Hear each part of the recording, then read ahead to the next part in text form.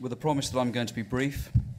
I'd like to thank all of you for attending today. When I started the conference and I spoke at the start, I made it very clear that my first round of thanks was to you as the delegates, and that stands. This event for me and the team has been remarkable, and remarkable that it's actually happened. But we've put down a marker, and we've put down a marker to discuss many issues, and as Irini highlights, there's a lot of information, there's a lot of data still to be gathered. But a united front and working together really is the way ahead. It's also highlighted that human rights at sea applies across the entire maritime environment, for all the stakeholders here, for all of the issues. And it's not absent in any part of the maritime environment. We've also highlighted today what I call the soft power approach, the approach of civil society, the changing of legislation, the changes of policies.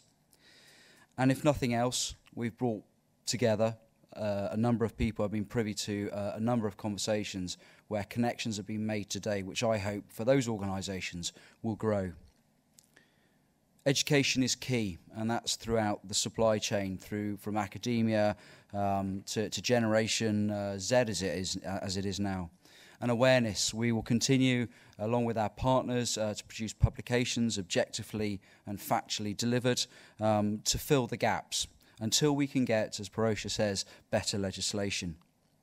My warning to you, there's no space here, and this is my personal opinion, for isolated approaches or protectionism. We absolutely must work when we can together, and barriers need to be knocked down between organisations, associations, and perceptions need to be managed, because of course perception is truth, as opposed to truth being truth. The threats to the welfare organisations that have been highlighted today, as well as the benefits, need to be addressed.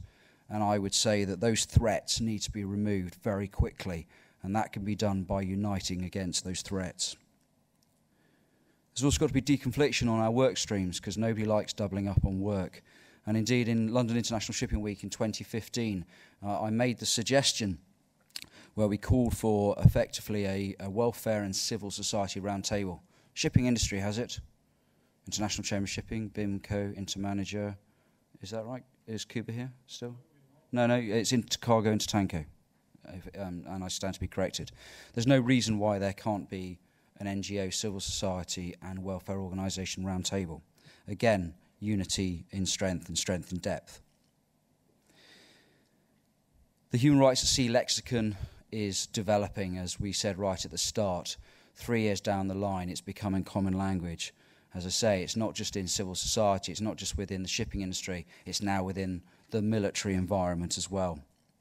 And I said, without no jokes, when my work is done, my work is done. The charity does not stay on and stay open when human rights at sea becomes that common language.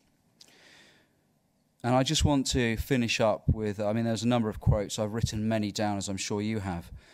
But Neil Greenberg's, one of Neil Greenberg's statements, I won't say I'm fine anymore, because that might actually reflect my true state of mind, but post-traumatic stress disorder.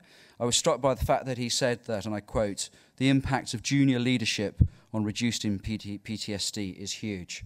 So, education, invest in our young leaders.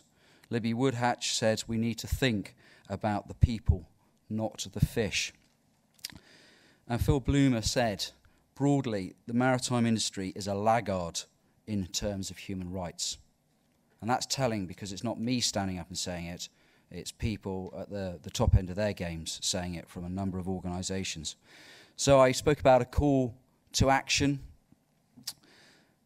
and I'm going to stick with that call to action that I first highlighted, and that is application of human rights in the maritime environment at all times and without exception.